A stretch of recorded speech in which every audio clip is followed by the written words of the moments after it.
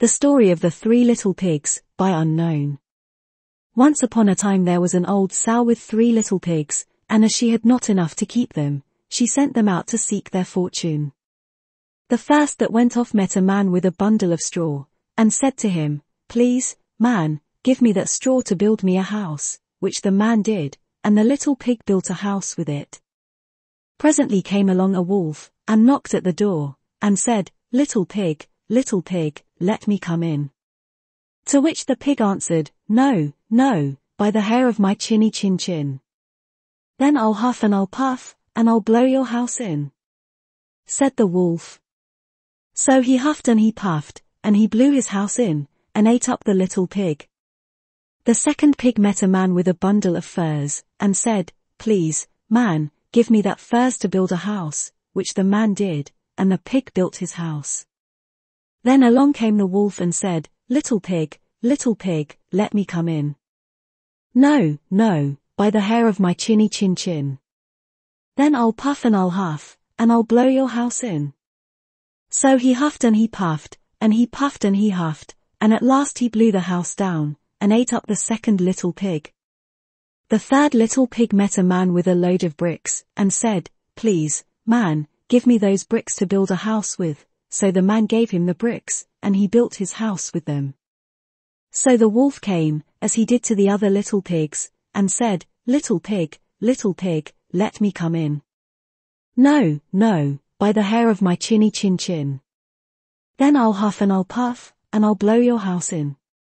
Well, he huffed and he puffed, and he huffed and he puffed, and he puffed and he huffed, but he could not get the house down. When he found that he could not, with all his huffing and puffing, blow the house down, he said, "Little pig, I know where there is a nice field of turnips." "Where?" said the little pig.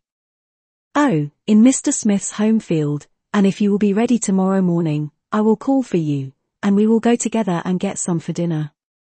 "Very well," said the little pig, "I will be ready." "What time do you mean to go?" "Oh, at 6 o'clock. Well, the little pig got up at 5, and got the turnips and was home again before 6. When the wolf came he said, "Little pig, are you ready?" "Ready," said the little pig, "I have been and come back again, and got a nice potful for dinner." The wolf felt very angry at this, but thought that he would be up to the little pig somehow or other, so he said, "Little pig, I know where there is a nice apple tree." "Where?" said the pig. "Down at Merrygarden," replied the wolf, "and if you will not deceive me I will come for you, at 5 o'clock tomorrow, and we will go together and get some apples." Well, the little pig woke up for the next morning, and bustled up, and went off for the apples, hoping to get back before the wolf came, but he had farther to go, and had to climb the tree, so that just as he was coming down from it, he saw the wolf coming, which, as you may suppose, frightened him very much. When the wolf came up he said, "Little pig, what? Are you here before me? Are they nice apples?"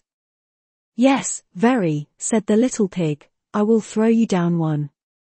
And he threw it so far that, while the wolf was gone to pick it up, the little pig jumped down and ran home. The next day the wolf came again, and said to the little pig, "Little pig, there is a fair in the town this afternoon, will you go?" "Oh, yes," said the pig, "I will go. What time shall you be ready?" "At 3, said the wolf. So the little pig went off before the time, as usual, and got to the fair, and bought a butter churn, and was on his way home with it when he saw the wolf coming. Then he could not tell what to do. So he got into the churn to hide, and in doing so turned it round, and it began to roll, and rolled down the hill with the pig inside it, which frightened the wolf so much that he ran home without going to the fair. He went to the little pig's house, and told him how frightened he had been by a great round thing which came down the hill past him. Then the little pig said, "Ha! I frightened you, did I? I had been to the fair and bought a butter churn, and when I saw you I got into it, and rolled down the hill." Then the wolf was very angry indeed, and declared he would eat up the little pig, and that he would get down the chimney after him. When the little pig saw what he was about, he hung on the pot full of water, and made up a blazing fire, and, just as the wolf was coming down, took off the cover of the pot, and in fell the wolf. And the little pig put on the cover again in an instant, boiled him up, and ate him for supper, and lived happily ever after. The end. Goodbye.